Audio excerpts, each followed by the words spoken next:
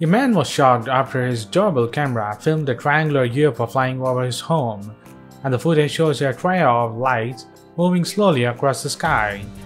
Matt from St Albans, Hertfordshire, said he was watching TV with his friend last month when his phone pinged with a notification from his smart doorbell warning something was outside his front door. He then played the captured footage and was amazed as he watched every scene unfold with an unidentified flying object gliding through the sky with 3 bright lights beaming through the darkness.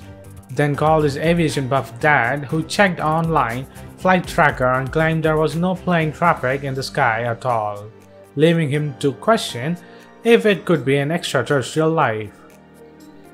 We think it can be a military drone or helicopter moving in their usual formation.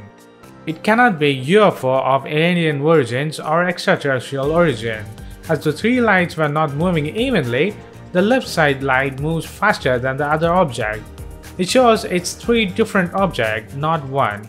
Mostly it can be in military helicopters or drones, as the night vision camera cannot hold on to the object behind the light.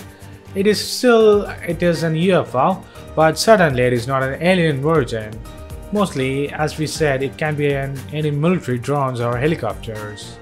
Since the video clips were posted online on Tuesday, one user said cannot ID it for certain, so until more evidence are available, it is a UFO. Another said interesting footage, it doesn't look like a plane.